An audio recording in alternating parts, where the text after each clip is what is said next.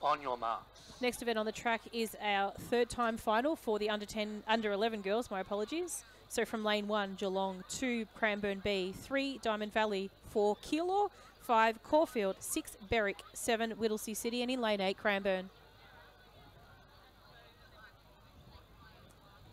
Set. Nice clean start for the athletes here.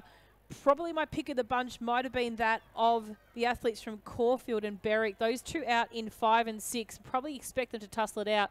So it is Berwick that are going to take the baton first. Beautiful change in actual fact. Caulfield followed closely behind. Diamond Valley running very strong on the back straight leg as well. The athlete there in lane 3.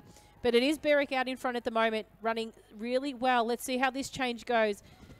Very clean once again. The athlete from Caulfield just positions the baton just a little bit more in her hand, preparing herself for the final change coming into the front straight.